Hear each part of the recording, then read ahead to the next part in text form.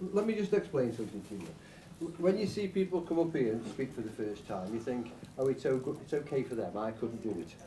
Okay, now, I used to think that. Okay, when I first got involved in a business like this, I thought, you're never going to get me up there doing that. There's no way on God's earth I'm ever going to talk in front of people. And the reason was really, it was my ego. I didn't want to look a fool. Do you know what I mean? I didn't want to do anything wrong. And so, and what the process is to do things slowly, do little bits at a time. So sometimes I'll say to people, well, come up and, you know, just do 5 or 10 minutes and see how you go. So the first time I ever had to speak in public, because I've been asked to be a best man, but I'd never be a best man because I'd have to do a speech. Do you know what I mean? And I didn't want to do a speech. And the truth is, purportedly, the second biggest fear in life is the fear of public speaking. The first biggest fear is the fear of death, which you'd understand. Okay? So public speaking is a big thing, and it carries a big fear with it. So I was invited to introduce a speaker. Okay, so my first job as a speaker was to introduce a speaker, because he brings you on nice and steady and slowly. So all I've got to do is say, good evening, ladies and gentlemen. Welcome to the Mercure Hotel. It wasn't the Mercure Hotel because it was in Stoke-on-Trent, but we'll say it was the Mercure Hotel. Welcome to the Mercure Hotel. You're very fortunate tonight. You come to look at a business opportunity. You're very fortunate to have a good friend and business associate. His name is Roger Malpas. Please welcome. Put your hands together and welcome Roger Malpas. That's all. That's all.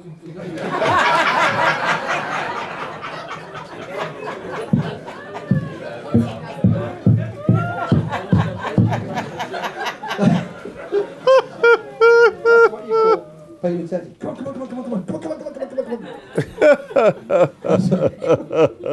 Paying attention. Okay. So that's what I've got to do. So for a week, I had diarrhea. No, serious, I did. It worried me. I was worried. I was worried. And all I had to do, and I used to practice. Just turn the screen off with that controller. My name is Christopher Malley. Is that the controller? I'd like to introduce you, blah, blah, blah, blah. So for a week, I'm going, my name is Christopher Malley. And I was really practicing what I thought was a speech. It wasn't a speech. It was just an introduction. Okay. So, but it was a speech to me, yeah? So I've got to come from the back of the room, and this guy, Roger Malpas, good friend, is at the back of the room, yeah? So I'm pacing up and down at the back of the room. I went to the toilet about 5 times. So my name's Christopher Malley, I've got it. And I walked from the back of the room to the front of the room, and I went, Roger!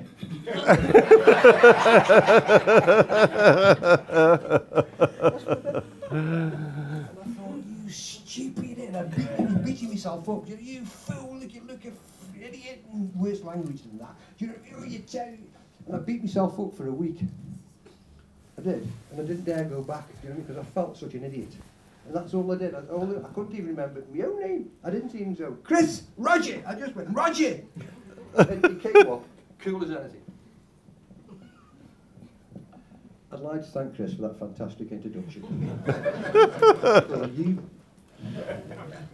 But that was my first introduction to public speaking. Okay, but I got better. Do you understand? And better, and better, and better, and better, and better, and better. And now I'm great. I never thought I'd ever be great. But the thing is, I was always great. I just didn't know I was. Does that make sense? And you are great. You just don't know you are. Because you've got your way, and I've got my way. And you can't be me, and I can't be you. Do you understand me? All we can do is be ourselves. So being ourselves is the key to it. So we're happy for people to come up and speak as a learning process. So if you say, well, can I come and introduce you, and all you say is Chris, that's great. Because at least it's one word every left in front of somebody. There's no problem with it. We're here to help you. We're here to move you on. We're here to help you grow in stature and to grow in confidence. Okay, because that's what the business is about. It's about creating leaders and leadership. So, I'm fortunately when you do this, me and Pete get invited to speak all over the world, which is great because we don't have to pay for the flights or the hotels or anything. Do you know what I mean? It's great. We don't even have to book them. We don't even have to drive to them. Do you know what I mean? Pete taught me something a long time ago. If you're going to travel, front of the plane, back of the car. Okay, that's where you want to be. You want somebody drive you, and you want to be in first class. Okay, isn't it the way to go? Isn't it the only way to go? Okay, that's the truth of it. And so we get invited places. So I was invited to Italy, and I got a call from a gentleman say, "Oh, you're going to be in Italy next week. I want to come and meet you," and blah blah blah. And I said, "Yeah, no problem. That's great." And what I do is this: if anybody tells me that they're coming, I forget. I don't purposely forget, I just don't remember. Do you understand? Because whoever turns up, turns up. So I don't even know, because 20 people tell me that they're coming. And I can't think about the 20 people, I just have to think about the 2 that do, or the 1 that does, or the 3 that does. Does that make sense? And then when they come to me and they go, "Hi, my name's John." "Oh yeah, John, I remember the phone call. What I don't remember is the one from Bob who didn't turn up. I've had the phone call off Bob, but I don't carry it around in the head." Does that make sense? I don't like stuff in these, thinking's not too good for you. So I went over to Italy, and Baba was there. Baba came to Italy as well, so we had a good 3 or 4 days. We did some good trainings, we did some good meetings. I had to stay on Lake Garda with a lake view. What a shame. Near a fish restaurant, and it was really sunny. And there was a ferry to Simeone, which is really nice. And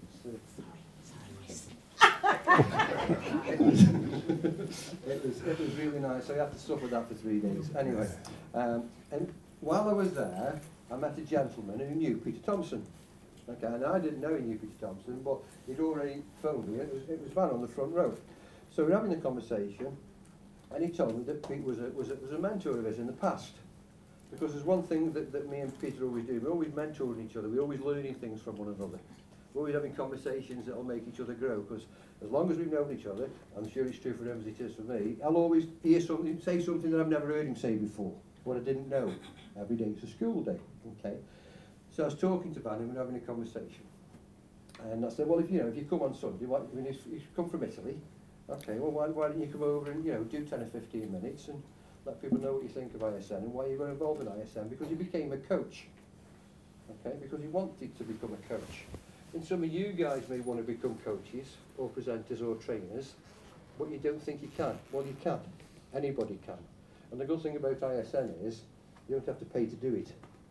We'll take you from A to B and we'll take you up the levels and we'll get you in the first class position or the first Premier League division if that's where you want to go. Okay, because those are the sort of speakers that we develop in this business. So I thought that's something I was going to clap them with the pen. So in that conversation, I had a conversation with Van, and I said, "Well, why don't you come?" So we're very fortunate today that he did come. Now I don't know what he's going to be talking about, but I'm looking forward to hearing it. I'm looking forward to listening to it, and I'm sure I'm going to learn something from it. So please welcome Mr. Van Henry.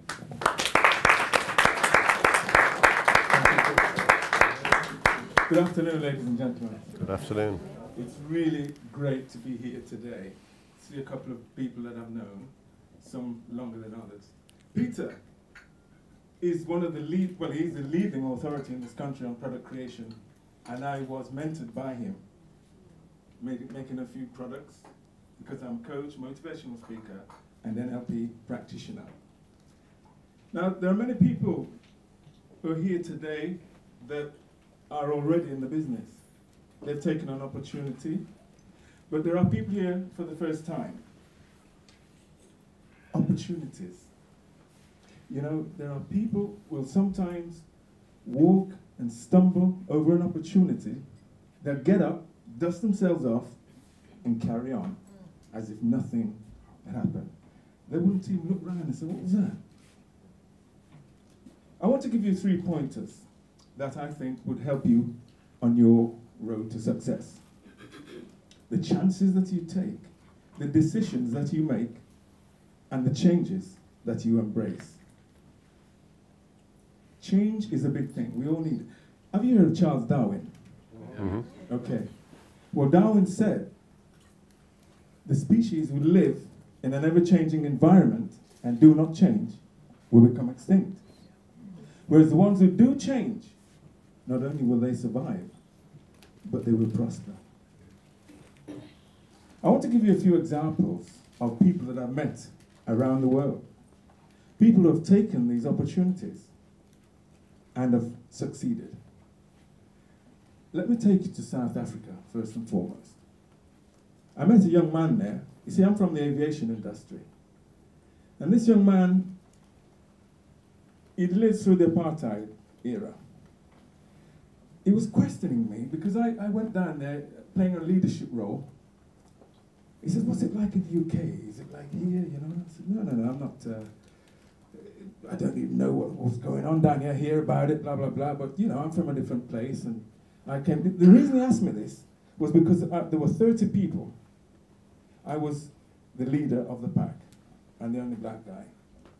So he was looking at me a little bit, you know, how come the white guys are looking, you know, blah, blah, blah.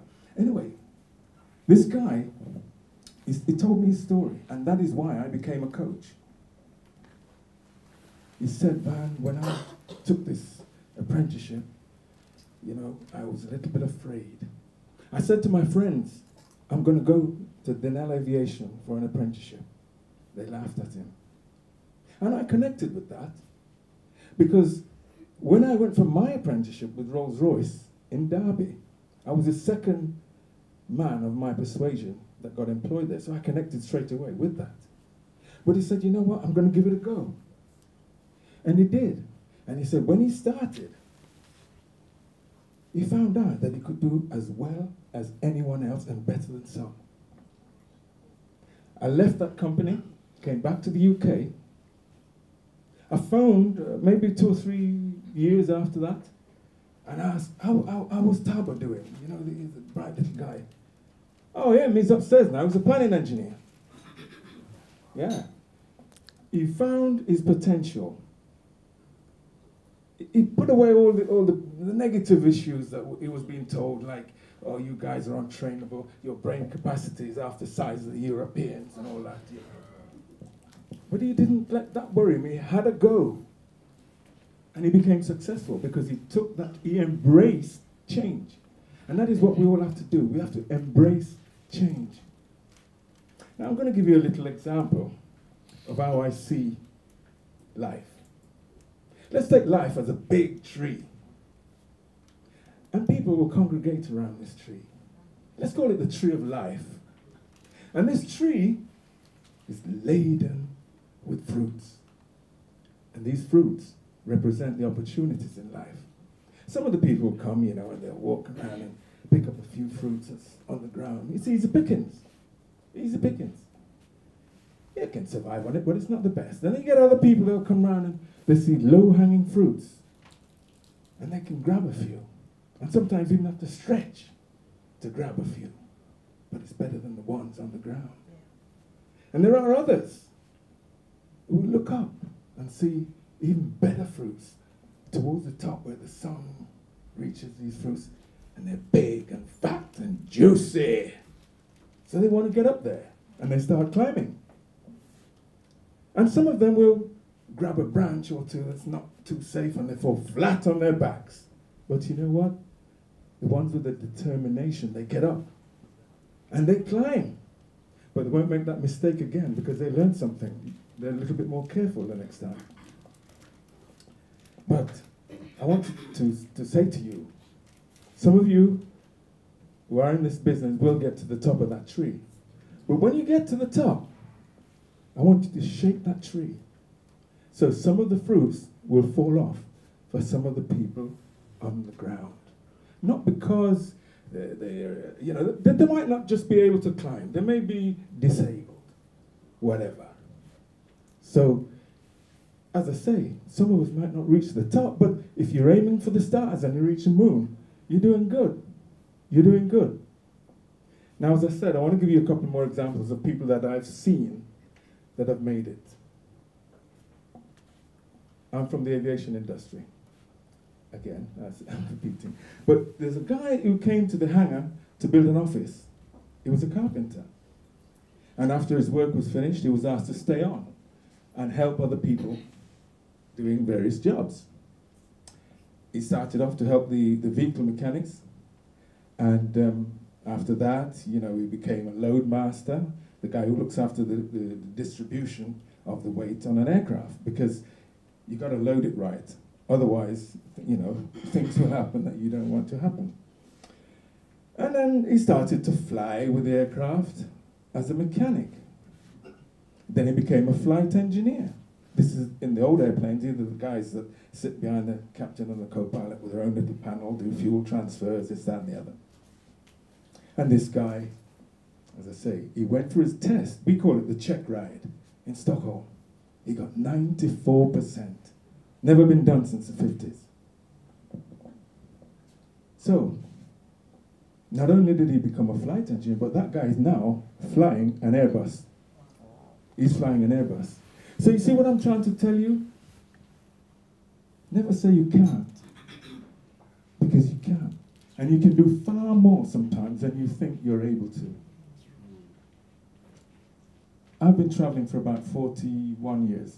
Okay, I know, I don't look old enough, but by the way, it was my birthday yesterday. I was 63 yesterday.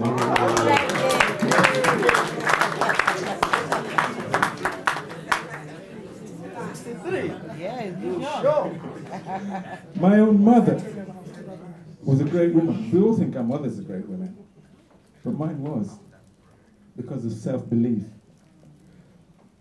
When I was about 5 years old, I had typhoid. I ended up in hospital. She herself was pregnant, and she left me with my godfather. And they didn't really look after me too much. I must have been playing in some dirty water somewhere. I contracted typhoid. So I ended up in the same hospital because she was in there with a little bit of diabetes. She was pregnant with my sister. Didn't know it was a sister at the time, but listen to this. We were in the same hospital. She used to come over to my ward, the children's ward, and visit me, make sure things are, mothers. And one day she came in and there was a big mug, the old enamel mugs with milk, and I didn't drink it, and there's a big fly in the thing, Yeah, that's why I didn't drink it. So, I was in there for about 3 weeks, and my backside was like a second-hand dartboard from injections, to be honest. Yeah. Anyway, one day she came in, and this little boy, he was going. His little heart was beating. And he looked up and he saw his mother. And he goes, "Mama, Mama, Mama."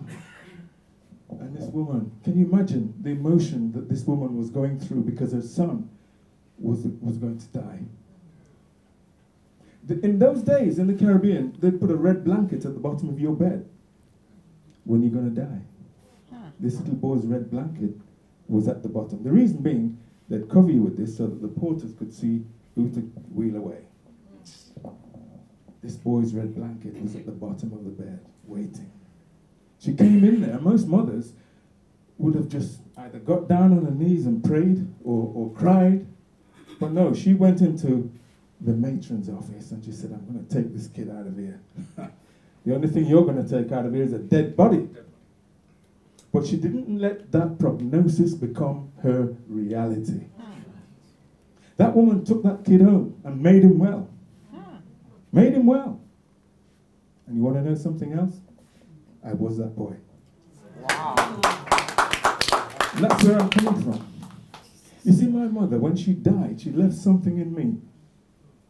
Not for me, but in me. And it's very important what you leave in your kids.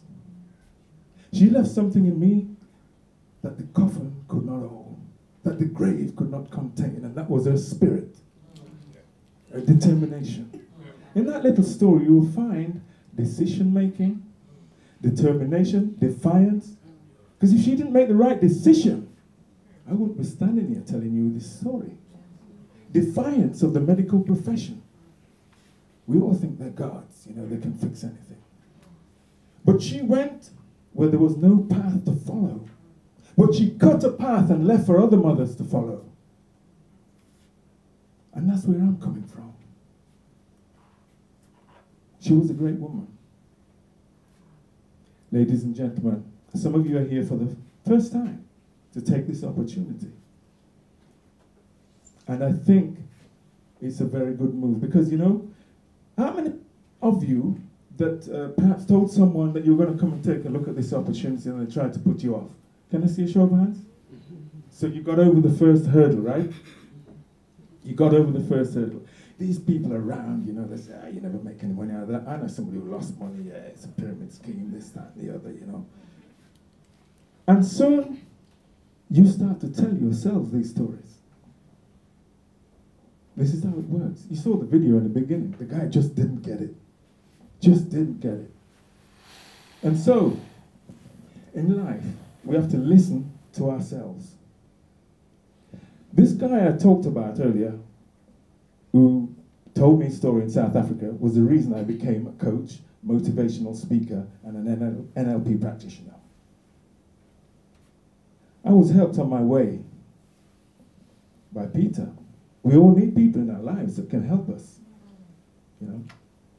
And ladies and gentlemen, I want to say to you that this is the opportunity of a lifetime. I was looking at this silver phenomenon for a long while now, but I didn't know where to get the silver. I just saw that HSBC was buying millions of this stuff and blah, blah, blah. So when I saw this opportunity, bam, I was in, straight away. No questions. No questions. So I want to say to you today, choose wisely. I want to give you 3 points, which I think will help you on your way. It's the chances you take, the decisions you make, and the changes that you embrace. Embrace change. Embrace change. I'm from this, I was born in Jamaica. I've lived in this country for 50 years. Traveled the world. Met people, associated with people from different backgrounds, different religions, different social systems. And it's a great life. Great life. But you know what? You see this business? I'll soon be quitting that life and I'll be having a greater life.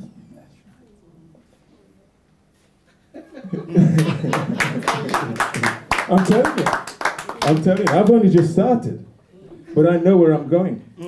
I can see the future. I've got vision, not television. I don't have one of those in my house. Truly, I don't have one in my house. It's a tele-vision. That's what I call it. So, ladies and gentlemen, I'm going to make this short because I have another engagement later on. So all I want to impress upon you, not impress you, but to impress upon you that this is a great business. Take that second step. You've taken the first step. Trust me, this is good. And I wish you all the success in life. Thank you.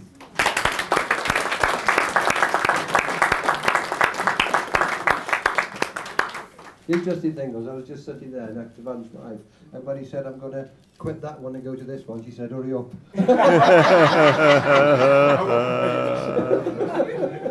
And you can tell he's an entrepreneur, because when I said, you can come and speak, he said, what about the fee? I said, just give me 50 quid, Van. So, but that was fantastic. One more round of applause for Van.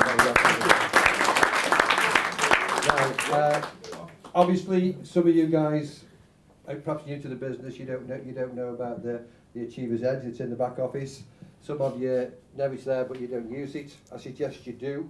And well, today we're very fortunate because we've got the Achiever's Edge live. Okay, because Peter Thomson is going to give you some information, and hopefully that information will tell you you should be listening on a weekly basis. Okay, and if it's on a daily basis. Okay. As much as you possibly can, because you've got all the back issues there. Now, as I say, me and Pete have known one another for 20 years. We've done lots of business together. We've made lots of money together. We've never had any contracts. We've never had anything paper. We just do everything on pure trust and love. So please welcome the author of The Achiever's Edge and my very good friend, Mr. Peter Thomson. Thank you, my friend. Thank you. Good afternoon, everybody. How are we all this afternoon? Great. There's a bit you missed out there. You have to say, when somebody says, how are you, you say how you are. Obviously, you don't say fine, because that stands for feeling inwardly negative every day. So we don't want to be saying that sort of word. So we want to be saying great or fantastic or awesome, however you feel is good for you. And then we want to finish it with another bit. Say, thank you for asking. And people will be amazed, right? And then you say, and how are you? So let's start again. How are you this afternoon?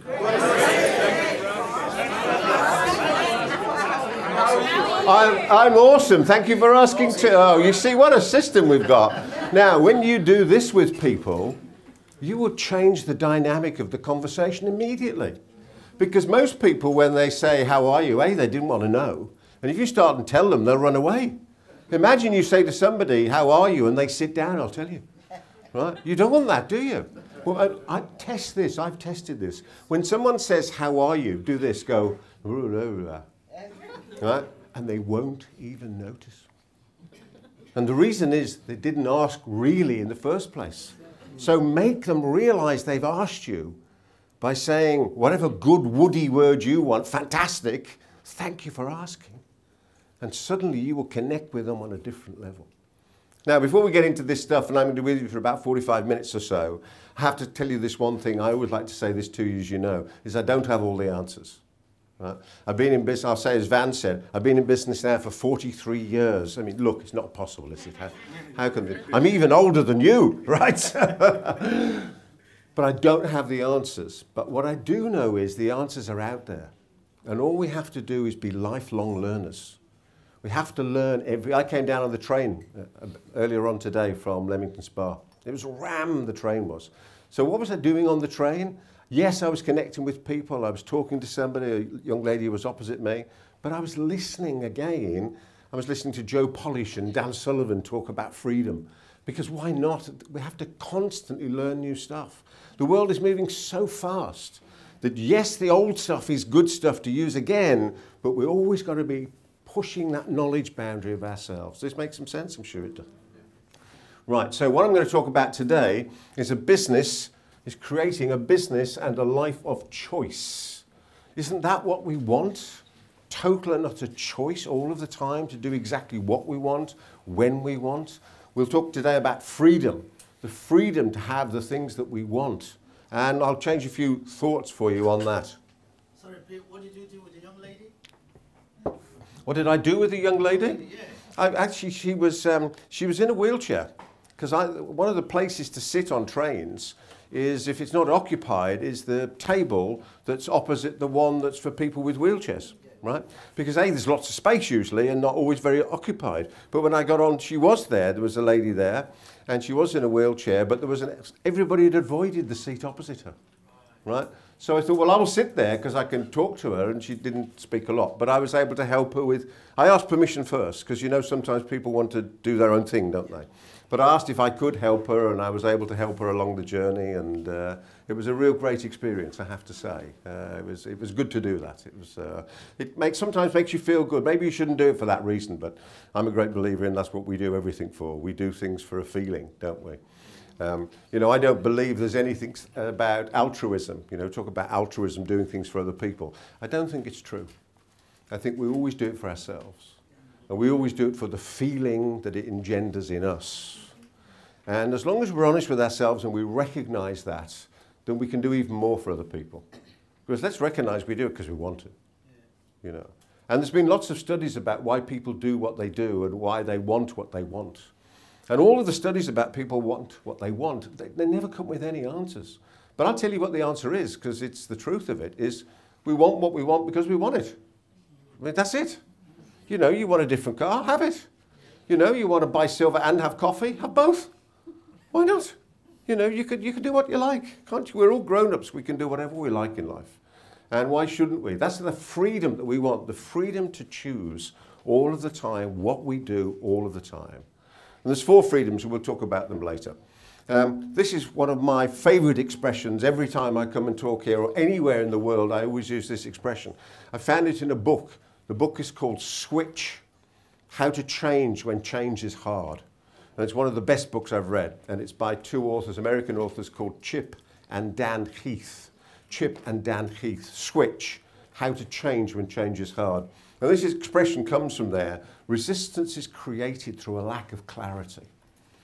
And this is so true for us individually and for anybody we want to introduce to the business.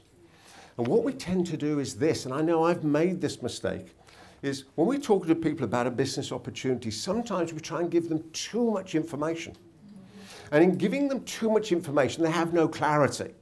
And as soon as they have no clarity, they have resistance. So the way to avoid that is to stop giving people too much information. Is give them a little bit of information, and as Chris said, invite them. Yeah? Do the list, do the contact, do the invite. I mean, as Chris mentioned, I think it's more like 25 years, quite honestly, that we've been working together. And Chris and I are always talking about ideas. We don't very often talk about people. We don't very often talk about events. We talk about ideas, things that we can work with, that we can change ourselves and change the people that we work with as well. And I think that you'll find that's the difference in the conversations you have, that the people you talk about ideas with are the people who are succeeding. The people who are talking about people are the people who've got their mind in the wrong place.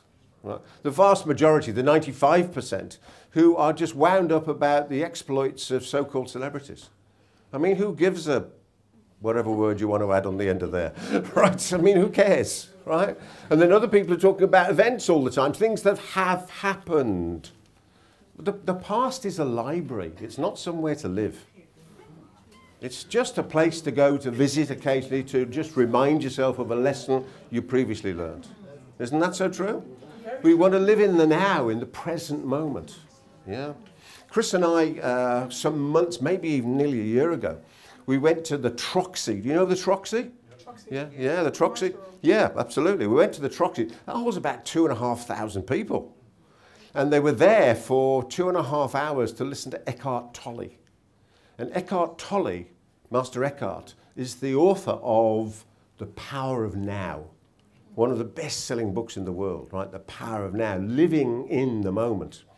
And I sat there on the balcony with Chris and some other friends listening to Eckhart Tolle for 2.5 hours. And it was the day that the clocks changed. It was that time of year.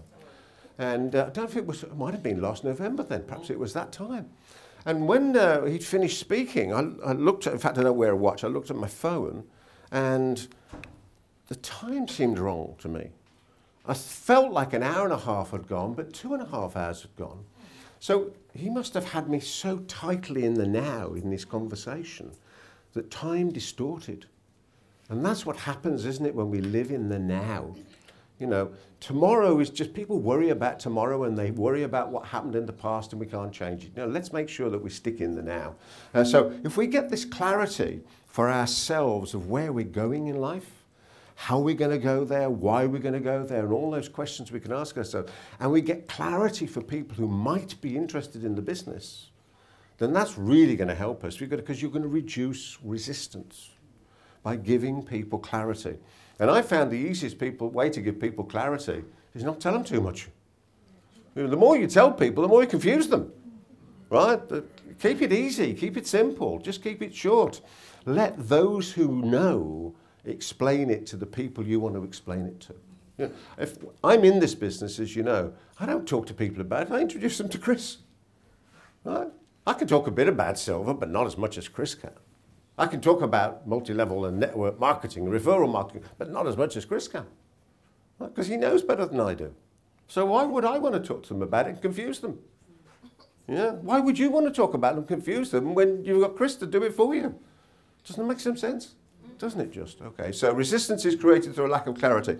Whenever you get resistance in yourself to taking an action, it'll be because of lack of clarity. They haven't got the list, it isn't written out, or whatever it is, you know, that Chris was talking about there with the system and the process. Yeah? So have this expression in the forefront of your mind. Maybe, you know, keep it in your phone or put it on your desktop or write it on a piece of card you see regularly until it becomes a habit knit part of who you are. So whenever you find yourself resisting, you realize it's a lack of clarity, sit back, think for a moment, work out how you can get clear. As we've got some new people here today, I wanted just to share this idea with you about perception. I'm going to have some fun with this little exercise we do together, and some of you have played this game with me before, but it'll be good for those who haven't and for those who have as well. I'm holding in my hands a tea tray.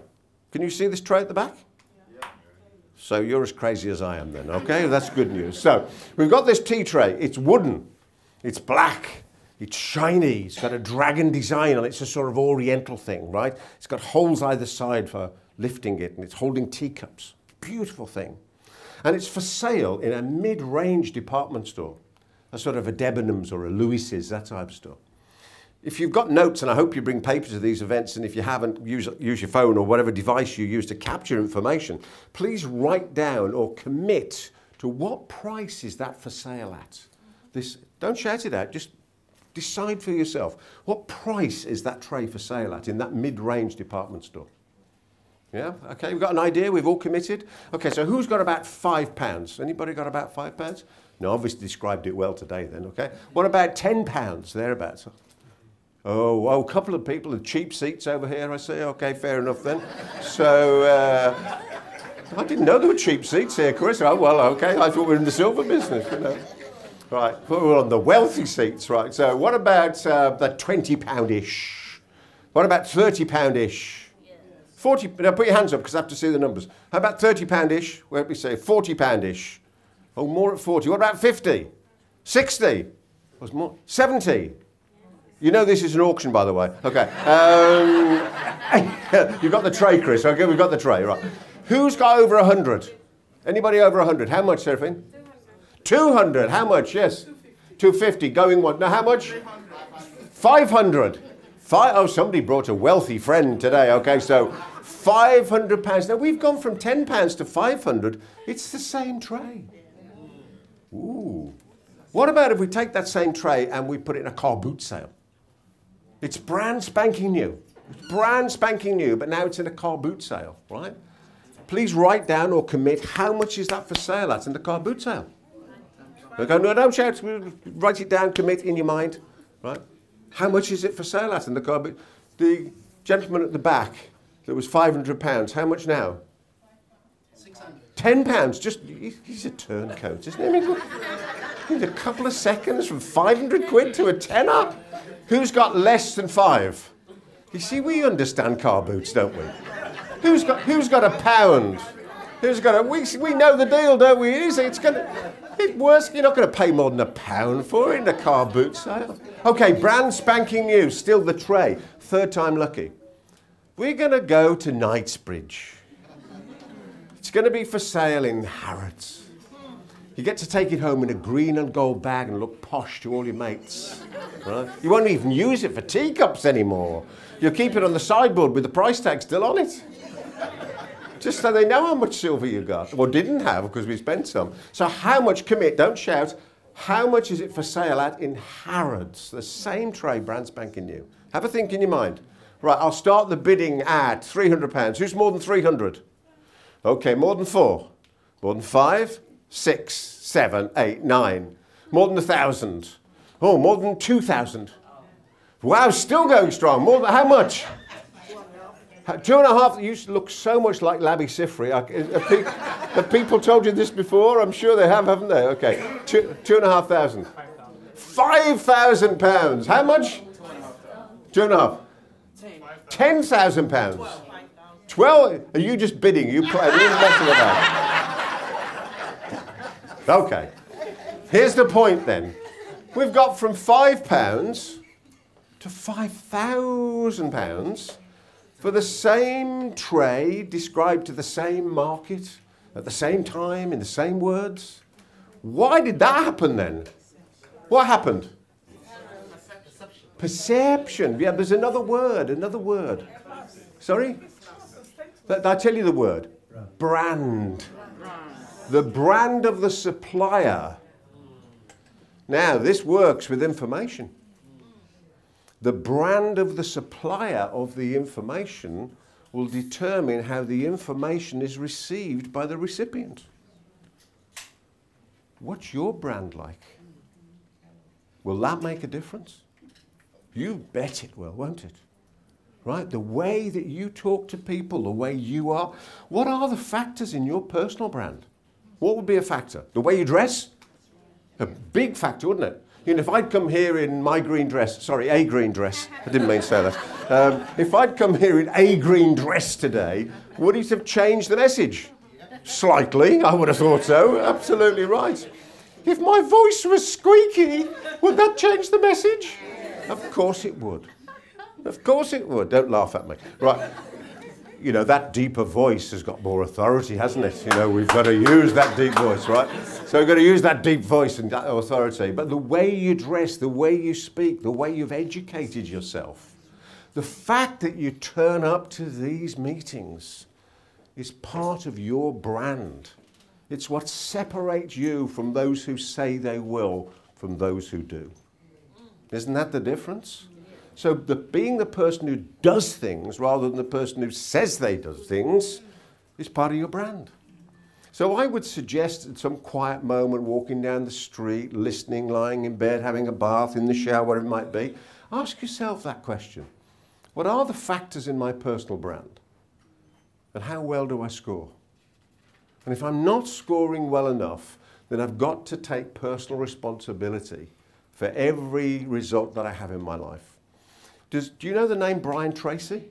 Yes. Yeah? Brian is actually a friend of mine. On his latest program, which is the Psychology of Achievement, there's a new version out. On the very first CD, or first recording, it is out on CD, he mentions me and a process for knowing how to achieve what you want in life. And if I get time, I've got it on one of my slides, but I'll rush through to make sure that we get there. And I learned something from Brian years and years ago. And he said that what you have to do is you have to say to yourself, I like myself. And you have to know that, and that's got to shine out of you, that level of self-esteem. So let's try it together, just quite simply. Don't go crazy for the moment, just go, I like myself. A little stronger. See, we love this stuff, don't we? This is what we do. And again, once more, I like myself. I used to go into, before I had the chauffeur for 8 years, right? And that just changes the whole business dynamic. You turn up in business with a chauffeur, the deal's done, right? My chauffeur, his name was Peter as well. He used to get out, he wouldn't let me get out of the car. He didn't like me getting out on my own because he wouldn't let him do his job, right? He used to come round, he'd open the door, he'd give him my jacket, I'd put my jacket on, give him my briefcase. I'd walk in, the deal's done. Right? He used to come shopping with me. Right? He used to walk 1 yard behind me with his cap on, just for the crack, just for fun. He used to go with my wife shopping to Sainsbury's, right? He used to push the trolley with his hat on, just for fun. You know, this is what life's about, isn't it? It's having fun, isn't it? Just having so much fun. But before I had Peter, I used to drive into work and I used to do this, just go, I like myself, I like myself, I like myself, I like myself. Right? I used to get out and slam the door. I used to get electric shock right off the door. Until I realised one day it wasn't the door shocking me, it was me shocking the door. Right? And the second thing that Brian said was, you have to say this. You have to say, I am responsible. So it's, I like myself, I am responsible. Come on, together now. I like myself, I am responsible. That's the deal. It's fun, isn't it? It's so. I heard this little mantra of Chris. We were at an event somewhere, I can't even remember where it was. Oh, it was in Stoke, that's right. It was, yeah, it's usually in Stoke. And Chris was saying to do it, and he got everybody chanting this. I thought it was just brilliant. And I use this, if my mind wanders off somewhere and I want to bring it back. And it was the 4 stages that Chris says. He says, I'm happy, I'm healthy, I'm wealthy, I'm wise. I mean, isn't that just beautiful? I'm happy, I'm healthy, I'm wealthy, I'm wise. I'm happy. Go on then. I'm happy, I'm healthy, I'm wealthy, I'm wise. I'm happy, I'm healthy, I'm wealthy, I'm wise. I'm happy, I'm healthy, I'm wealthy. What better programming could we have than that? And you know in there's the 2 most important words in the English language? I am. I am. Because everything you say after the words I am program and confirm your identity. And it's your identity that will drive your actions. Because people will never consistently do who they aren't. Makes some sense? Think about it. People will never consistently do who they aren't. And who we are is our beliefs and values. In other words, it's part of our identity. So once we start saying, I am something, then that is confirming that's your identity. I am a writer. Guess what I do?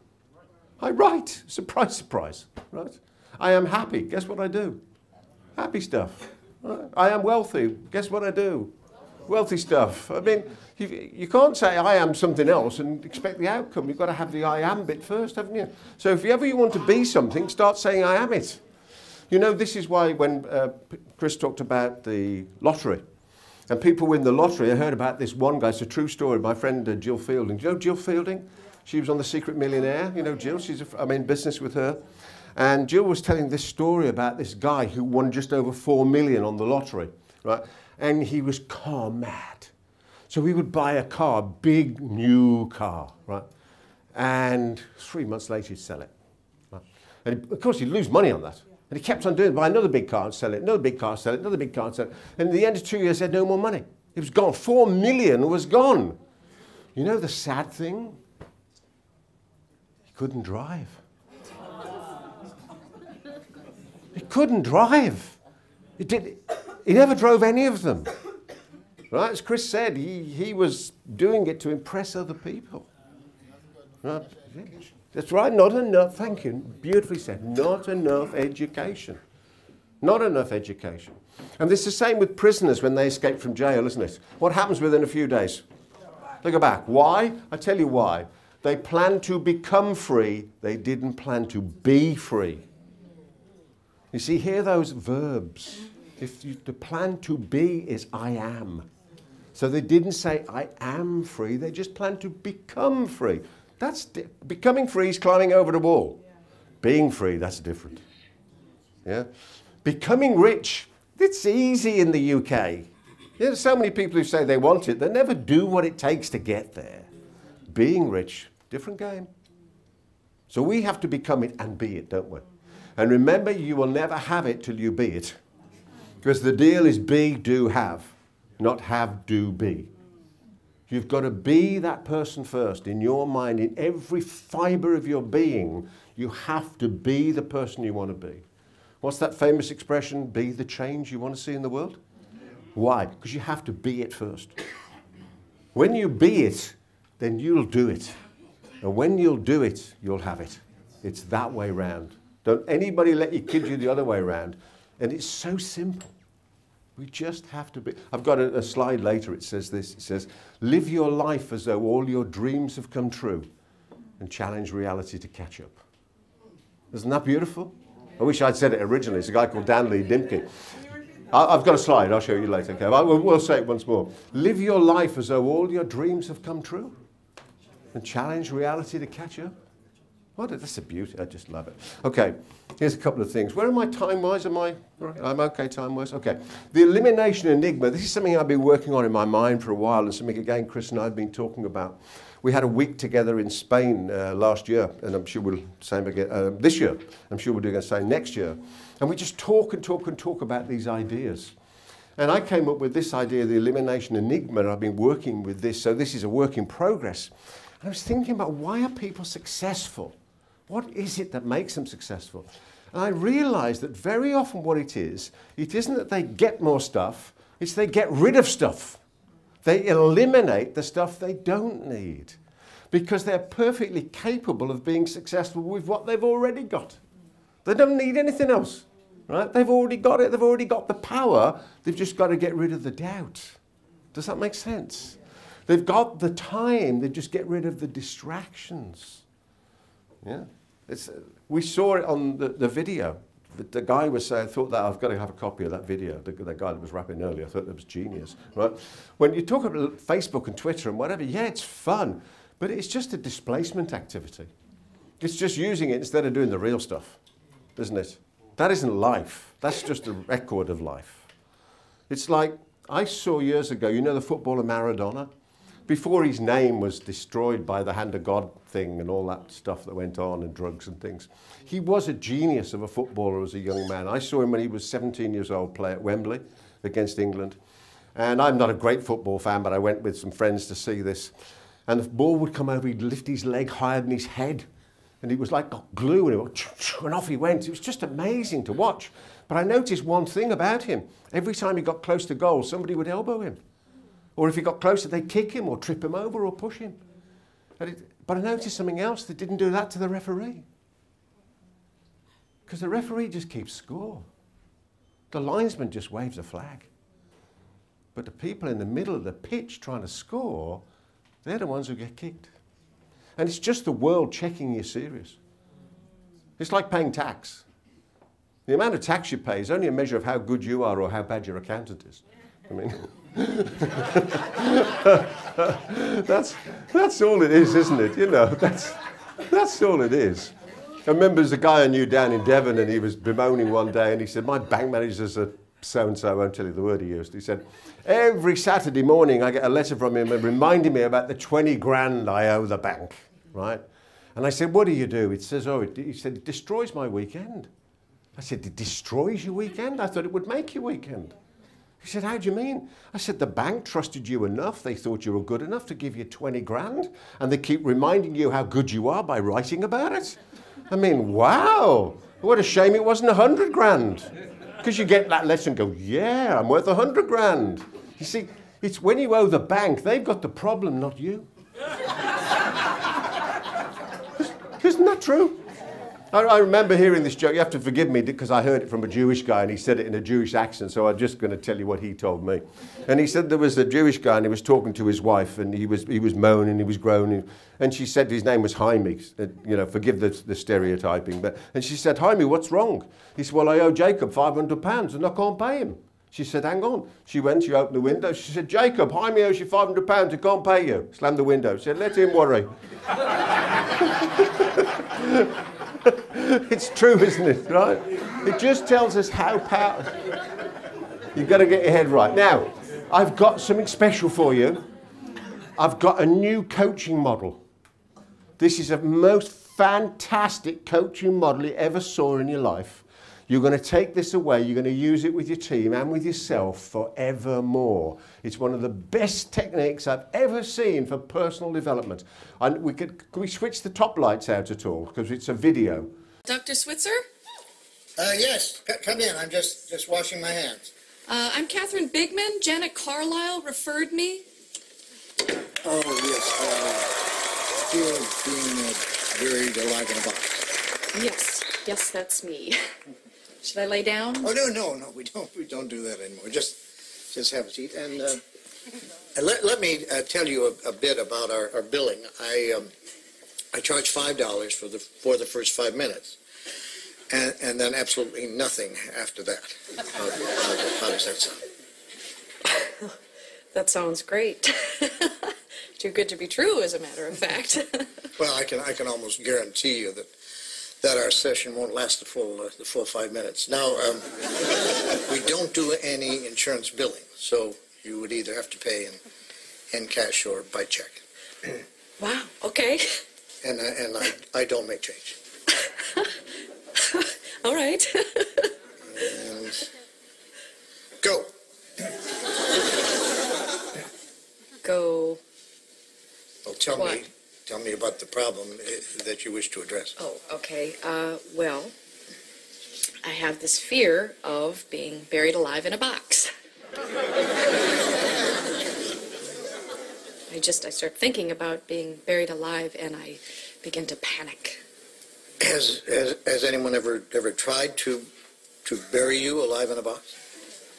No, but truly thinking about it does make my life horrible. I mean, I can't go through tunnels or be in an elevator or in a house, anything boxy. So what you're saying is you're claustrophobic. Yes, that's it. All right, well, let's go, Catherine. I'm going to say 2 words to you right now. I want you to listen to them very, very carefully. Then I want you to take them out of the office with you and incorporate them into your life. Well, shall I write them down? Well, if it makes you comfortable, it's just 2 words. We find most people can remember them. Okay. You ready? Yes. Okay, here they are. Stop it!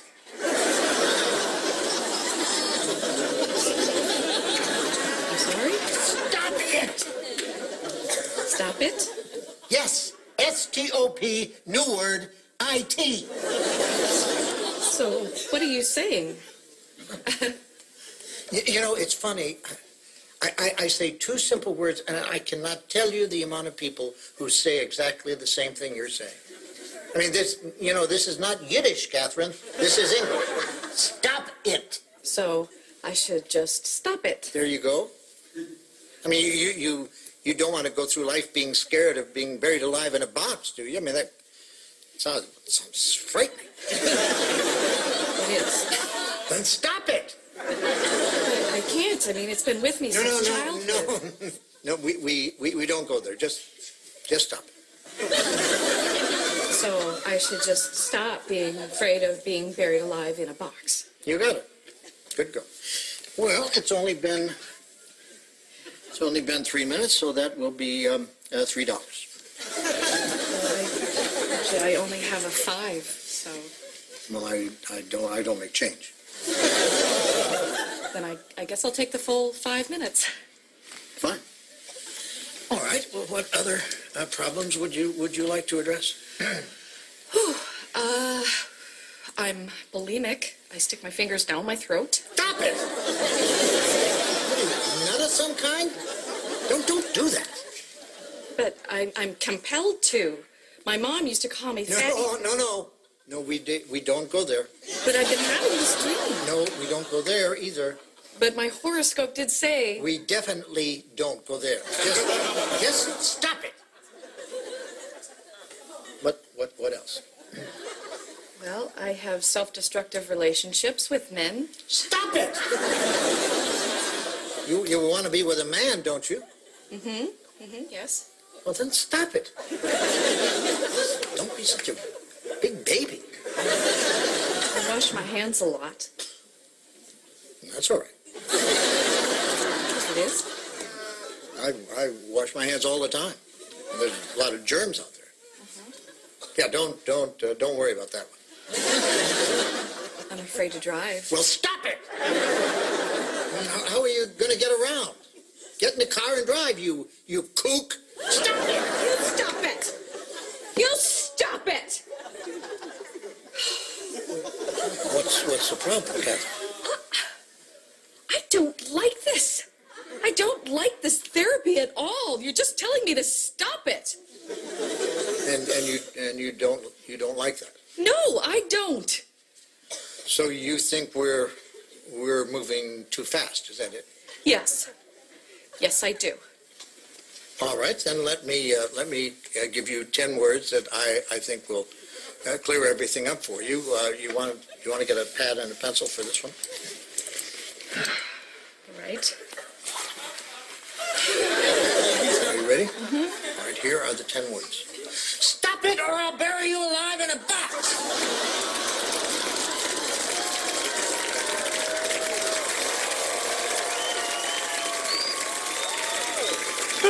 So that's the new coaching model, okay?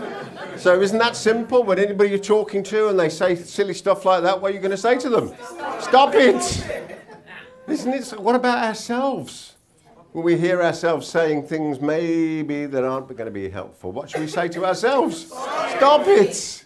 Okay, here's 5 questions. Guess where it starts? It starts with stop it, doesn't it? So these are the simple questions, and you know the answers for yourself. Right? And I want you to take this away. I want you to do it as a regular exercise. You know, if you can do this once a month, that'll be fantastic. Ask yourself the question, what should I stop doing? Now, you know what that is. I don't need to ask you. When it comes to building your business, what is it you should stop doing? You know the answer. You don't need to voice it out loud. I know you can hear it in your head, right? What should you do less of that you're doing at the moment? You know the answer to that. What should you keep doing? What is it that works really well for you and you're doing it, you know how to do it, you should keep doing? And what should you do more of? What should you start doing that you're not doing at the moment? Isn't that so simple? I love simple stuff. I'm from Birmingham. You know, it's the way it works. So what should you stop doing? What should you do less of? What should you keep doing? What should you do more of? And what should you start doing? 5 simple questions. You can see how that can keep us on track? Isn't that easy? Okay, let me see. Is anybody prepared? If you are, please do. Anybody prepared to share what they're going to stop doing? Anybody?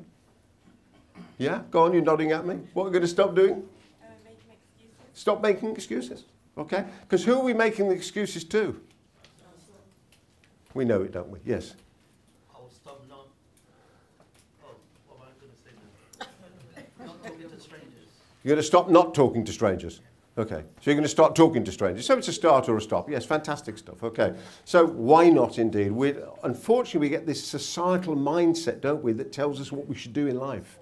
And we've got to suspend judgment on that and be ourselves. Well, I'll give that away there so you can take it. So here we go then.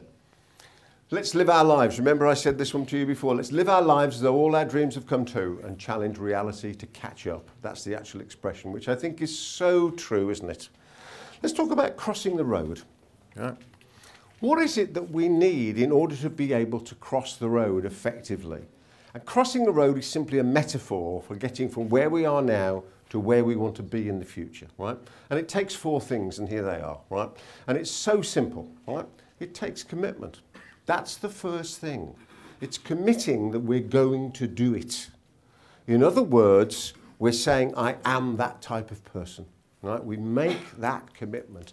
Secondly, we then get the courage. Imagine standing on a road, because human beings are amazing people, aren't they? We are all amazing. There's a fast, busy road, traffic going both ways, and we are capable of doing that calculation of walking safely in between the traffic, doing it 30, 40 miles an hour. We're able to do that. And then some people say they can't do maths. Just think of the calculation that takes to be able to do that. Once you make the commitment, you have the courage to do it.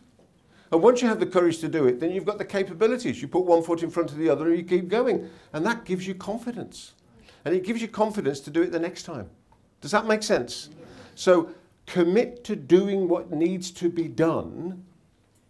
You'll then find you have the courage to do it. As soon as you've committed, suddenly it clicks in. Then you realise you've got the capabilities, because we've all got the capabilities, and that breeds confidence. Confidence is simply the application of confidence. Is this making some sense? I hope it is. Okay. I have 4 sons. My youngest son smokes. And I said this to him recently, and I'm going to change the words for you as well. And I said to him, David, the day will come when you will give up smoking, or the day will come when you wish you had. And it's your choice. And it's the same with wealth. The day will come when you'll decide to be wealthy, or the day will come when you wish you had decided to be wealthy. Isn't that true? And as we've seen Chris so eloquently explain with the 95% group and the 5% group, when they get to 65, dead or dead broke, basically. Yeah, simple as that. Why? Because they never decided. They never made that decision that said, I am wealthy. And that's all it took, isn't it? I'm happy, I'm healthy, I'm wealthy, I'm wise. And if you make that decision today, then challenge reality to catch up. Because then you will walk, then you will talk, then you will act like a wealthy person. And what happens for that, people? They become wealthy, because that's the way that works. You can't stop it happening. It's like Earl Nightingale said. He said the world is like a scales, like an old chemist scales. And in the one bowl, it's labelled rewards, and in the other bowl is labelled service. And if you're looking in the rewards bowl and there's not enough in there, it's because we haven't put enough in the service bowl. It's ever so simple. So serve some more people, you get some more rewards.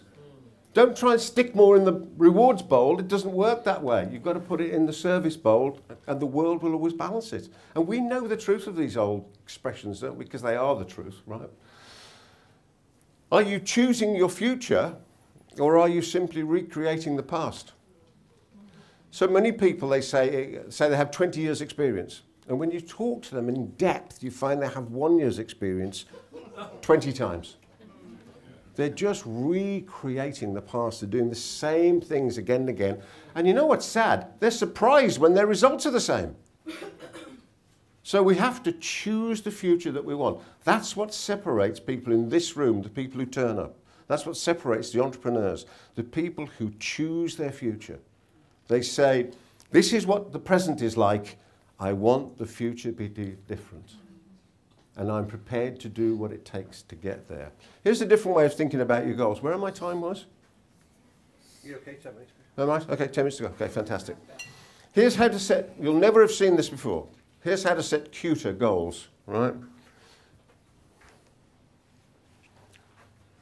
These are what successful people set. They don't have smart goals. They don't have specific, measurable, action-orientated, realistic, truthful goals. That's not what really successful people have. As a friend of mine says, they have outrageous, big, hairy goals.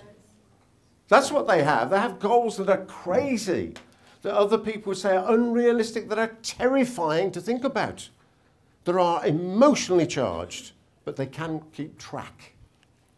Yeah? So I'll pause while I know a lot of you are writing these down.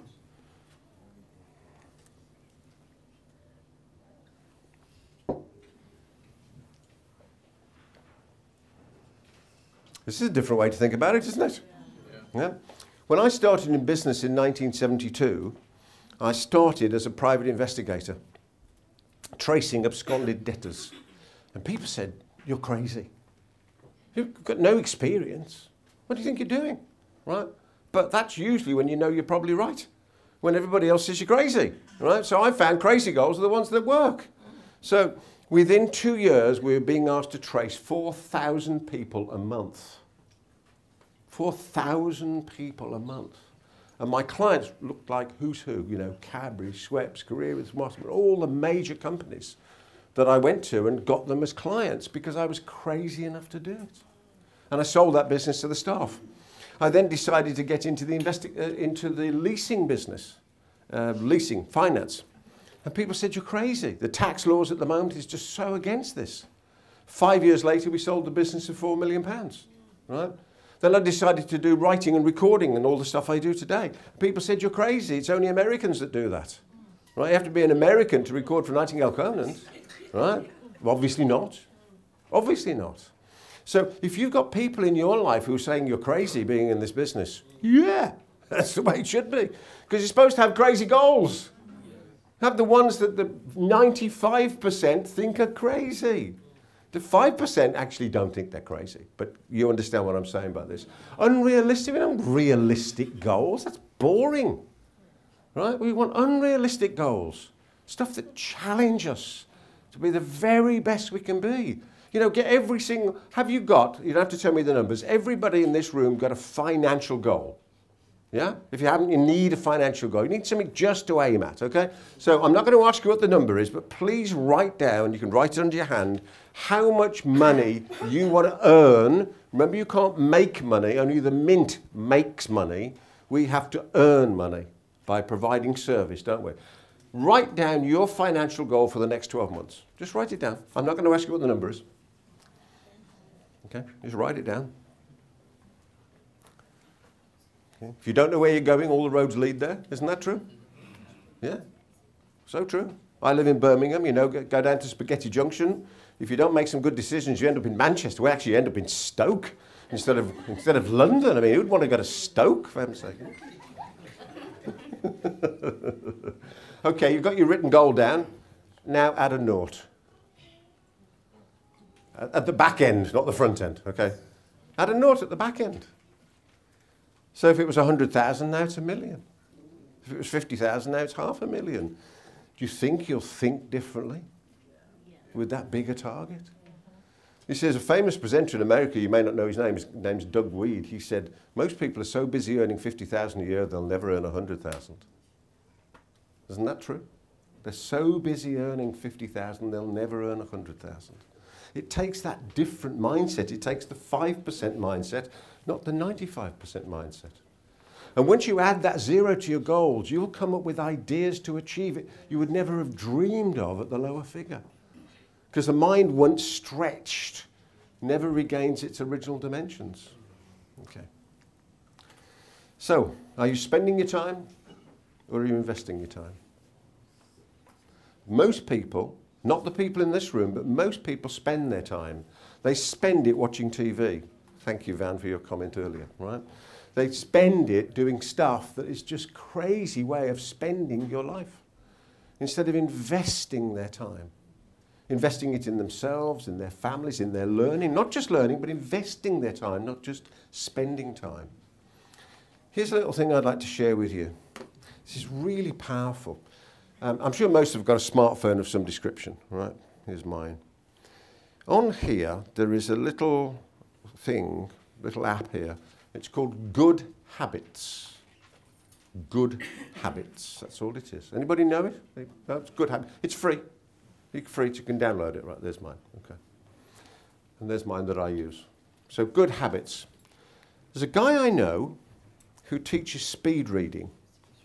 So I've been through his program. It's online. I've learned how to do it. I used to read fairly quickly anyway, but I've managed to up my reading speed. I was reading to about 350 words a minute. The average is about 175. So I was always a quick reader because I read a lot. Using this program for just a couple of weeks, I'm now reading at plus 700 words a minute, which is quick, 700 words a minute. And that's for commercial books, not just novels, for commercial books. With novels, I'm up in the 900-ish, and with high retention, by the way, just so you know. And I made a promise, because he asked me to on his program, to practice for 1 minute a day. And I thought, what a fantastic idea. Making a promise to yourself, you'll do something for 1 minute a day. Because when you do 1 minute, it usually turns into more than one. But if the promise is only just a minute a day, so would you have 1 minute a day? Would you promise yourself 1 minute a day to work on your business? Yes. Would you promise yourself 1 minute a day to do a call? Yes. Or would you promise to make one call in a day? Do you understand how powerful this is, having little simple things where you promise to do just one every day? To give you an idea of how nuts I am, right? So this is my list here. So meditation, I meditate. I've got meditation too, because I meditate later in the day. I write a journal every day at the start of the day. There's a Jim Rohn, we all know Jim Rohn, don't we? Jim Rohn said, never finish the day, never start the day till it's finished on paper. Yeah? So you write the day and you focus on the day. I write left-handed, I'm actually right-handed, but I write left-handed every day, just to try and balance my head. I learn Spanish every day, I do speed reading every day, I check my language, I record my weight, all this. I mean, it's just so simple, just a list of things, just to keep me on track. And all the promises is 1 minute. What would you promise to do for 1 minute that you know would take you forward in your business? Just 1 minute. By the way, drinking wine doesn't count. It's not, well, yeah. Well, no, it does. It counts as well. But you've got the idea. Okay, fabulous stuff. So, here is the freedom formula. I said I'd talk briefly about freedom. I'm going to do this. Am I 5 minutes more? Okay, good. Right. There's two different freedoms. There's negative freedom and there's positive freedom. Is it me or is it warm in here? It is warm in here, isn't it? Yeah, can we have the aircon on again? Yeah, would you mind? Yeah, making it just a bit cooler. Yeah, okay. There's freedom from and there's freedom to. And when we're really young, we are low on both of these. We don't have freedom from doing anything because our lives are totally controlled, and we don't have freedom to do things because our parents say what we can and can't do, what we can and can't do. As we become teenagers, we get high freedom from, right? Because we know now what we don't want, but we're still not sure what we do want. So we run around having lots of sex, drinking lots of booze, you know, generally having a good time in life, right? But as we get older, we start to get more knowledge about the freedom to do stuff, right? Not just freedom from. Until when we become fully formed adults, we realize what we don't want and we realize what we do want. And when you've got clarity, remember this word we've used before? Thank you. When we've got total clarity on what we don't want and what we do want, life gets easier. Because you don't waste time, you don't spend time on the wrong thing. So I would urge you to take this idea away and say to yourselves, what is it you don't want in your life? You know, people talk about do lists. Let's have a don't list. Yeah? Let's have a list of stuff we don't do, that we've got clarity on what we don't want, and we've got clarity on where we're going as well. And then life gets so much easier. I could talk about that for a long time. So, people want freedom for this. They want freedom of time, freedom of money, freedom of relationships, and freedom of purpose. When you've got that, you have a business and a life of choice. Note what comes first, freedom of time. In other words, you're not tied to a job. You have total choice about what you do, when you do it, how you do it, who you do it with. Right? Because that is just so important in life, isn't it? Then we have freedom of money. We can spend what we want when we want it. You know, you want a new car, you go and get one. Right? You want another holiday, you go have one. Freedom of relationships, you decide who you want to deal with. Right? You know, don't deal with idiots. There's no time in life. I say stronger than normally, don't deal with tossers. Right? It's just not worth it, is it? It's just crazy to spend your life dealing with the wrong people and mixing with the wrong people. And freedom of purpose. Why are we here? What are we doing it for? Okay. Lastly, then, this. Two big problems that beset our success. Perfectionism and procrastination. Forever trying to get it right before we take action. You know, it's ready, fire, aim. Right? Okay, you're going to hit the wrong target occasionally. So what? All we're doing is learning. And if you're just going to try and put stuff off all the time, it's just never going to happen. Successful people say good enough is good enough, and now is the time. Does this make some sense? Let me ask you this question. Out of everything I've talked about the last 45 minutes or so, what's the one key thing you've learnt because you didn't know it, or you've relearnt it because you did know it, but it's something you went, wow, I'm going to take that away and use it? If I point at you, tell me what that answer is. What's the one key thing you've learnt, you've relearnt, or you've gone, wow, I'm going to take that away and use it? Yes? Cutter. Say again. A cutter. Cuter. Cuter goals. Stop less, keep more, smart. Lovely. The 5 key questions. What shall I stop doing? What shall I do less of? What shall I keep doing? What shall I do more of? What shall I start doing? Yes? 1 minute a day. Commit 1 minute a day. Commit 1 minute a day. Decide on the things you can just do for 1 minute. You can do anything for 1 minute, can't you? Surely. Yes? Fan? Take it. Peter, there's been several things there because, as you know, I was one of your Indeed. students, and a lot of things are just shooting through my head. Okay. You know, a lot of things. Fabulous stuff. One thing? I am. Yes, I am. The words you used after I am program your identity. So please be very, very careful with your identity. Yes? Teacher, you were going to give me £1,000. £1,000. No, you were going to give me the £1,000. I was going to give you the cheap, the expensive tray. Right. It was interesting, actually, the 4 C's, crossing from one end to the next, courage, commitment, action. Fantastic. Okay, crossing the road. Okay, so make sure that you are committed to that.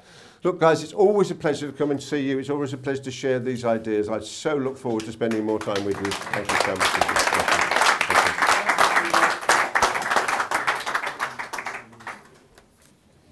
Can you see there now the reason why you should be listening to the Achiever's Edge every day? Makes sense, doesn't it? Now, a lot of what Peter just talked about is on there, but you know, you get that every month, and there's probably 14, 15 months worth of back stuff that you can go into. So you can either make money or you can make excuses, but you can't make both. And if you keep saying you've got no time to listen to it, then guess what? You're right. But it's you deciding not to listen to it. Okay, everything's about decisions. Yeah, but sometimes we need a little push, don't we? Okay, and what you're going to start doing is you're going to start. Some people come to me sometimes and they say, "Oh, I need a kick up the backside." Yeah, as though my job is to kick them up the backside. Okay. Now, I've got a real good, and I've just thought of this actually because somebody taught it me years ago. I've got a real good kick up the backside technique. Oh, a second. What's this, Jim? I need a lead. Can I just give you a lead? You're going to sort out a lead, so this is, you can have your own personal kick up the backside technique.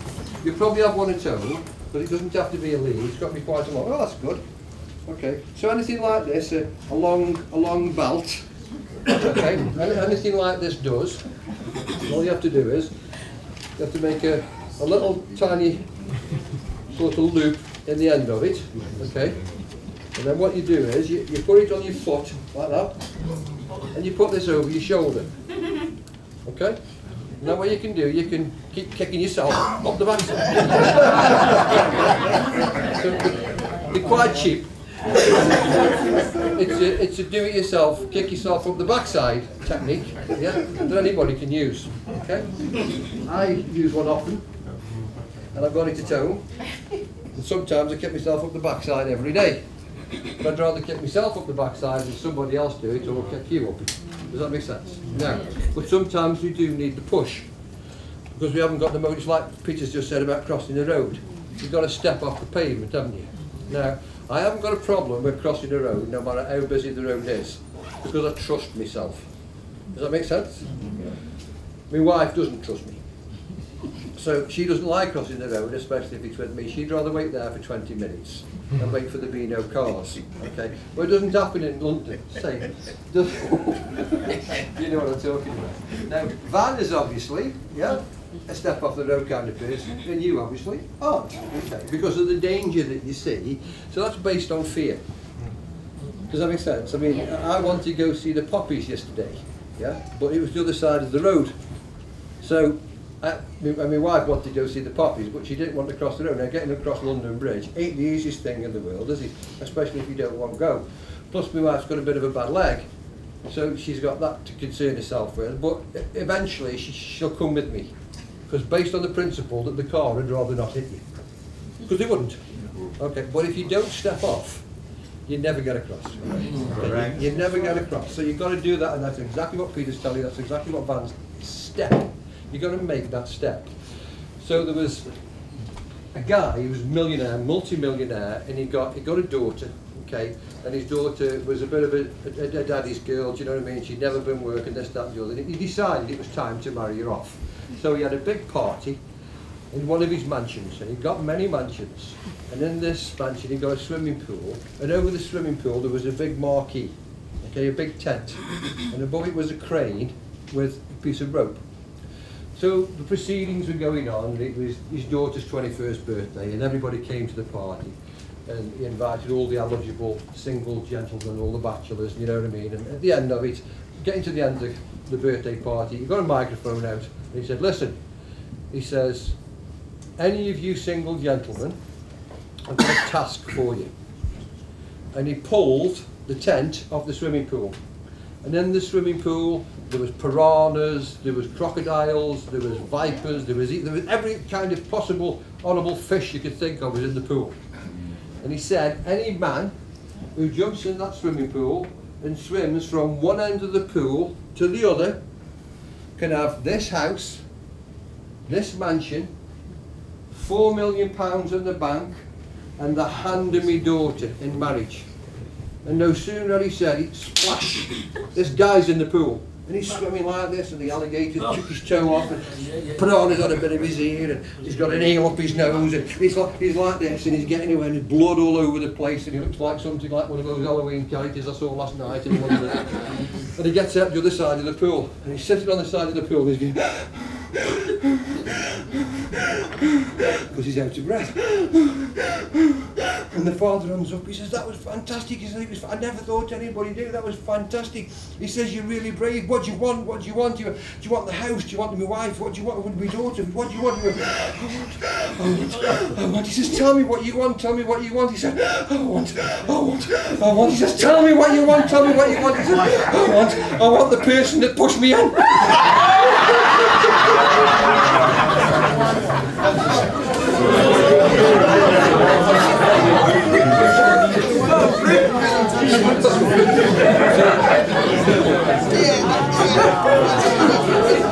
He didn't really want to get pushed in, but somebody pushed him in because he was, and everybody was scared. I learned this a long time ago. There's only two emotions. One of them's love, and one of them's fear. And anything else is something either one way or the other. So you'll either be too scared to show somebody this business, or you'll love them enough to show them. Does that make sense? Yeah. So if you're coming from your heart, yeah, and you show it to them for them, there's a good chance they'll join you, if they've got the courage that you've got. If you show them from your pocket, okay, and it's just for you so that you can make some money, the chances are they won't do it. Now, Pete's just been on about a financial goal. I used to have financial goals. Now my financial goals are based on these. Okay?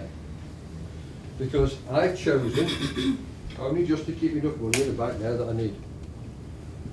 And with the rest of it, I've got this and gold.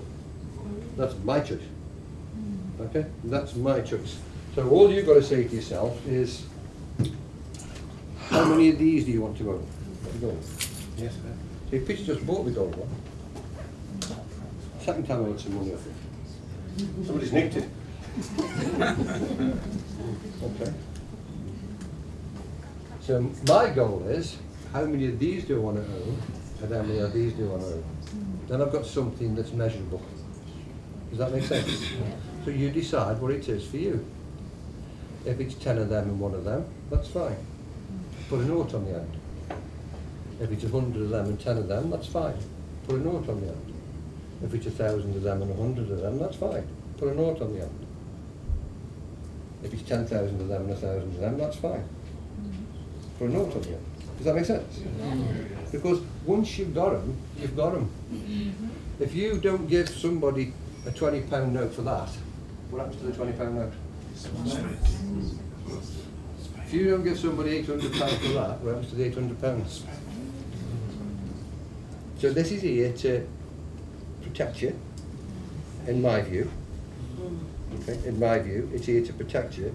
I don't see it as spending. Okay, and it's there for you for your future. And the more of them you get, the more secure you feel, and the safer you feel. Okay. Now, I want you to own some of these, but I don't want you to own some of these for me. I want you to own some of these for you. And you've got to start somewhere. Okay. Now, I buy these in 500s at a time. Okay, it's called a monster box. Okay. From ISN? Yeah. Yeah. What you've got to do with ISN, just go on the website, there's a number for the bullion department, phone them up, tell them what you want, and they'll give you a price on the day. And I don't, you won't, there's never been a time when they haven't beat the market. Because they're not there, the bullion isn't there for us to make, for us ISN to make money out of you. It's there for you to be able to buy bullion without being ripped off. Okay? So, if you want one of these today, you can have one for 20 quid to start you off. Okay? There's only 40, and maybe 10 of you don't want one, maybe 21, maybe 40 of you don't want one. Davidson's in charge. He's the cashier. Okay, so we're going to wrap up now, and if you want one that's there, the 20 quid, go and buy one. But it's a start, isn't it? You understand? You've got to start somewhere and understand the difference between the bullion coin and the numismatic coin. That's one of the things it's important that you understand. And if you're new here for the first time and you don't fully understand that, somebody in your upline has got a video to explain it to you. Okay? Because it's important that you see that video. There's a difference between a numismatic coin and a bullion coin. What you get when you pay your 125 is you get all this, you get access to the training, you get access to the education, you get access to the Achiever's Edge, you get access to all the meetings, you've got all your websites, you get all the bonuses, all the commissions are paid out of that 125. Okay, and you get an MS69 coin included in that package to allow you to earn money, to allow you to go and purchase whatever you want to purchase. If you think, you know, buying art is the thing for you, go and buy art. Okay, if you think antique cars, antique furniture is the thing for you, go and buy some antique furniture. But whatever you do, make sure you turn as much of this stuff into as much solid stuff as fast as you possibly can. I used to have a really big office, pool table, snooker table. Not to brag, it was a nice office, to be honest. There was all sorts of stuff in there, and I thought, I don't need this. I don't need this. So we downsized the premises, and I got all this stuff left. So I've got a load of wood and glass and plastic in this room, and I sold it all and turned it into this. Like alchemy. You go home, I bet you can find something you can put in the newspaper and sell for 20 quid and get yourselves, I'm finished yet. Get yourselves one of them. Okay. You might have something you can stick on eBay that's worth 800 quid and get yourself one of them. You understand me? If you want them, you can get them. If you think about your life in the past, whatever you've put your mind on, you've owned. Correct? Whatever you've put your mind on, you've had. Sometimes you haven't put your mind on something big enough. Because your mind will get you whatever you put it on. Be good or bad or indifferent. Okay? So, that's Peter's gold coin now. Davidson's got the or the coins. So if you want one, I'm going to start off because it was a granddaughter's birthday a couple of days ago, so I'm going to do there you go. So how much is the You can't have the pack, it's not fair to everybody. The pack will be 400 quid, you know, so we're not going to sell the pack today. I just want to get you started. And that's what I do with people. You know what I give my kids and grandkids for Christmas? Silver coins. See that? She's got her hand out.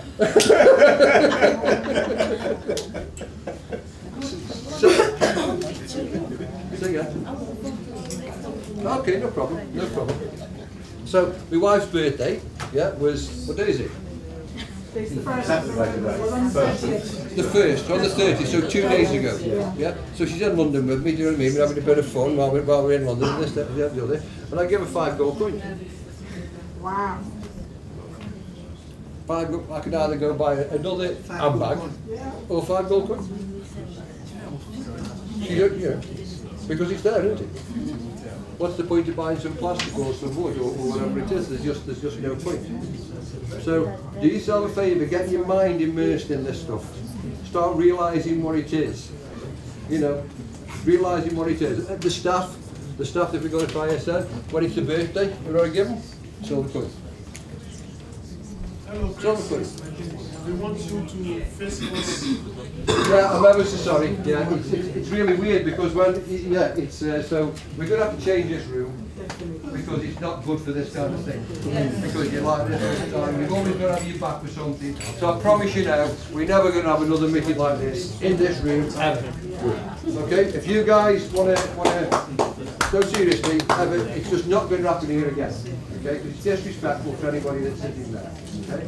Other things that we need to know for the future is kids. Really, we can't have kids in these meetings because we're going to video them. Do you understand me? So when kids, I mean obviously this guy's doing fantastic. He's brilliant. You can come anytime soon. But it's usually young babies when they cry. You can't control them. And what it means is, and I hope you'll understand this. We might have 3 hours of videoing that's really good, and we have to go through it all just because there's a noise in there somewhere. So we have to. So that holds that video back for you. Do you understand me? Because we could probably get it out in a couple of days if we didn't have to video it. Sorry, if we didn't have to edit it. Okay. So it's just little things like that that we're going to be doing in the future. But I can promise you, we won't be having another meeting like this in this room for the reason. So thank you for that one. Well done, mate. Cool. So you've got a good team about you. You've got some good leaders in the business. Who's gold? Who's got a Mercedes? You mind just standing? Got a Mercedes Benz? Stand up. Okay, stand up. Okay. These guys have all done a Mercedes. So you've all got leaders in here that are doing well in the business. Baba, come here, mate. Most of you in this room, I'm assuming, will probably be in Baba's group. If you're not in Baba's group, that doesn't matter because he's welcome to help people. Baba's one of the top earners in the business, if not the top earner. So I don't know if you want to say a few words about that. Hello. It's another opportunity for us men that have not been in this business. Maybe this is your first time, or maybe you've been in the business and you've not been in such a meeting, listening to Chris and Peter Thomson. And in all our meetings we've been doing, I've been encouraging a lot of us. Let's go to our back office, let's listen to the Achiever's Edge. There are a lot of information to build our business. Believe you me, no matter how experienced you are, as Peter Thomson said, in networking, you can't do it on your own. It's a teamwork. It's just a teamwork. And without you coming for meetings, listening to people that have achieved in it, I mean, rubbing minds together, you will just be alone. And it's going to be as if it's not working. And everything about ISN, as we've been saying, is not about you investing in things that is perishable, in things that's going to expire. This is a lifetime investment for you as an individual. It's not really about the Benz. I've changed the mindset of most of my downlines that are good directors and above. When you are trying to explain ISN, it's not really about the Benz. The Benz is just a plus. Let them understand that by swapping the paper money and the silver, the paper money you can spend in Starbucks, you can spend in McDonald's. But what you are keeping in assets, you can't spend it there. That is just it. And once they get that understanding, the Benz will come. And even though the Benz doesn't come, they know they are saving their money in something tangible. Thank you very much.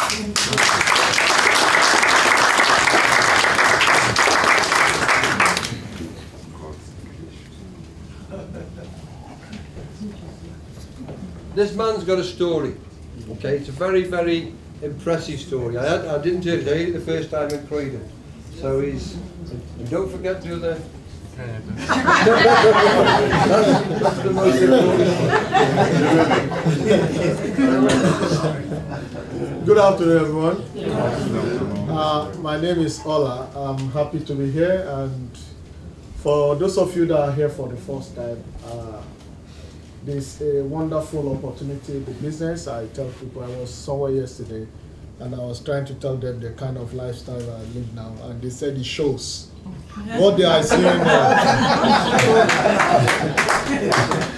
what they saw that they said it shows, I don't know, but I just I told them for so many years I was brought up to believe what you become in life is based on your education. And because of that, as a young kid, I was privileged, I would say. I went to boarding school. And I've always been on the goal to make sure I have a lot of certificates.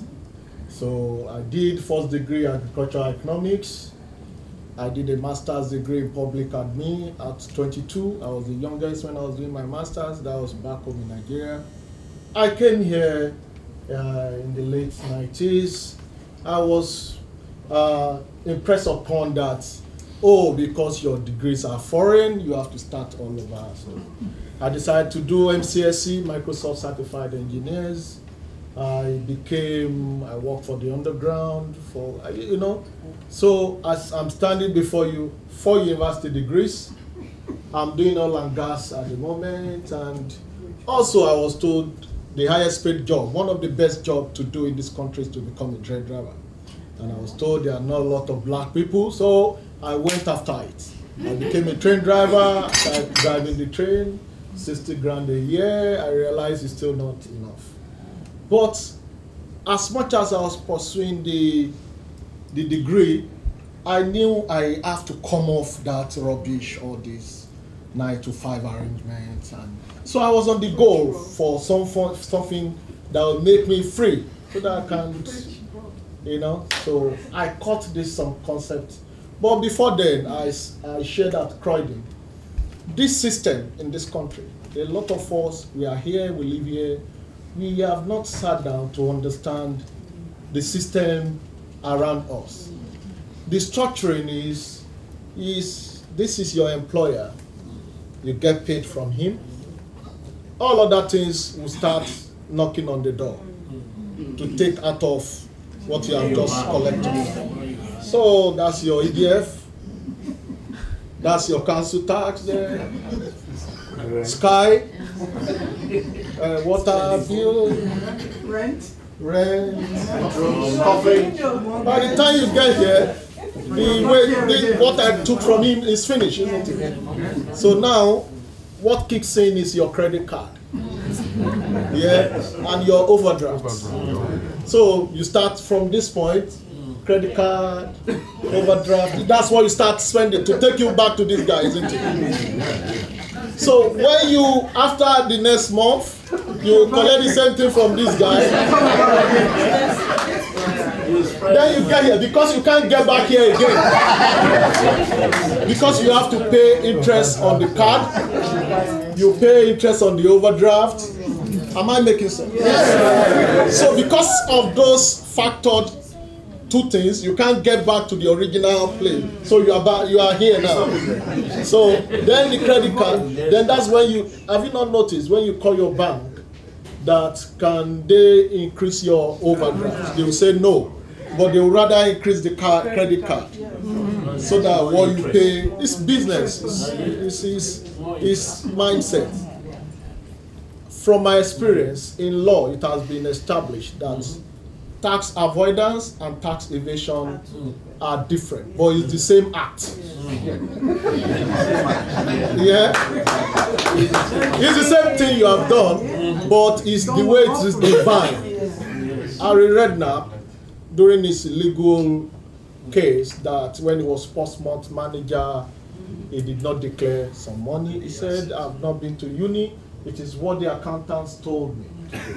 And at the end of the day, the judge presiding the matter said he has not done anything criminal. He said what he has done, he has used his brain, so he has avoided tax, but he has not evaded tax.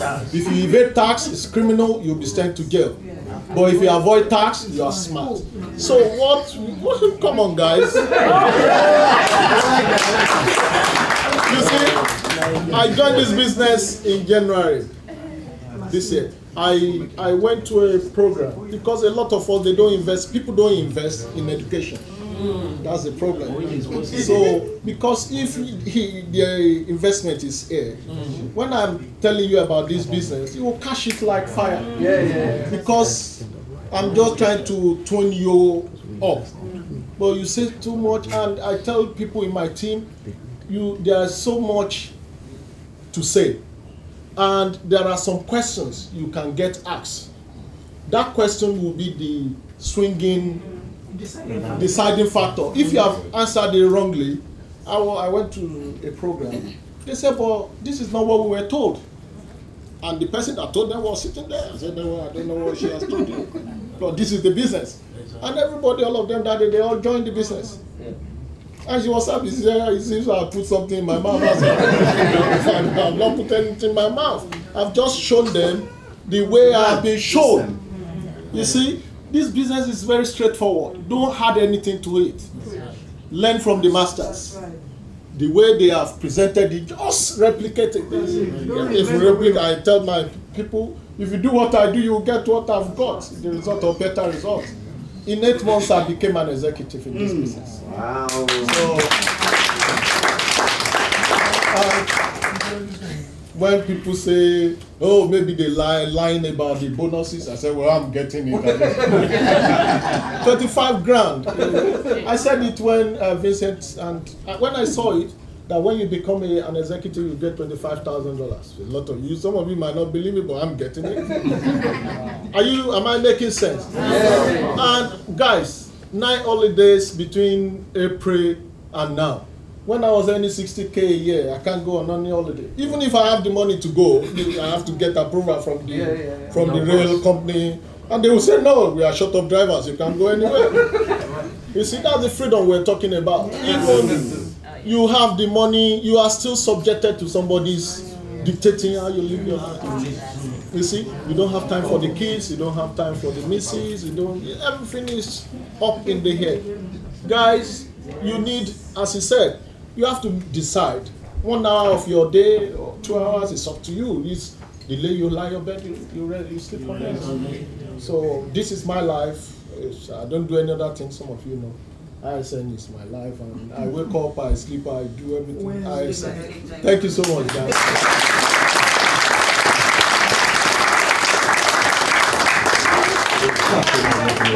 We know we're sort of bringing people up and just coming up.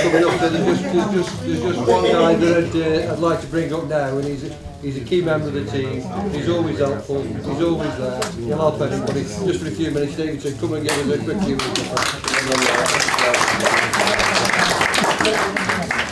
Chris, I wasn't expecting this. I knew I was prepared. Okay, I wasn't prepared. But anyway, I'm the salesman today in case you want to buy coin. Okay, this a quick one. In November last year, this is actually November 2nd, I joined ISN and we signed up with, I have my, only call it my barrister, Eno and Eunice together. And after December, just 4 weeks to 5 weeks later, I became a gold director. Now, everybody will say, no, not the speed. I have to correct this. Ola said something about being a executive within 8 months. And I'm saying now 5 weeks, I became a gold director and I got my car. And so, okay, if I can't get it within 5 weeks and 8 weeks, that means I'm under a course. There's something wrong with me. And you pack up. No. The point is that the time it takes me will be different from the time it will take you. So the time will take the other person will be different. But the point is that everybody is in the business. There is commitment to the business. Within by March or so, I became an executive. So I was fast. Okay, so that was in 4 months. I became an executive in the business. So I will encourage everyone that what it takes in this business is courage, determination, and faith. I told someone last week, I said, if anybody decides to leave this business, I'm staying on, because I know my destiny has changed. I told the pastor today, Pastor Williams is here, I told him, if everybody, since I joined ISM just a year now, I know how many silver have saved. So that is the point. A time will come, ladies and gentlemen, I will say that, a time will come when the price of what we always say, one Robert Kiyosaki always talk about the price of silver going up with all the facts eventually. People will start crying, how many authorship did you do? And I forgot to do authorship. I didn't do two, I just did 3 in a year, because within that year you haven't done enough authorship. So you have enough work you've created. Do you get that, Joe? Yeah. Oh, yes. And that's the point. Ladies and gentlemen, it is time for us to start saving in tangible assets. The black community must wake up. The white community must wake up. All community wake up to this life-changing, I call it a movement. It is a revolution. Or to be able to see from the point of a revolution, a movement, you will not do anything about it. Because there's what I call a wet transfer. It's about to happen. So as many that will plug into this movement, they will experience that wet transfer. But if you don't want to plug into it, I need somebody to clean my shoes ready to go when I'm all there. So you decide what to do. Ladies and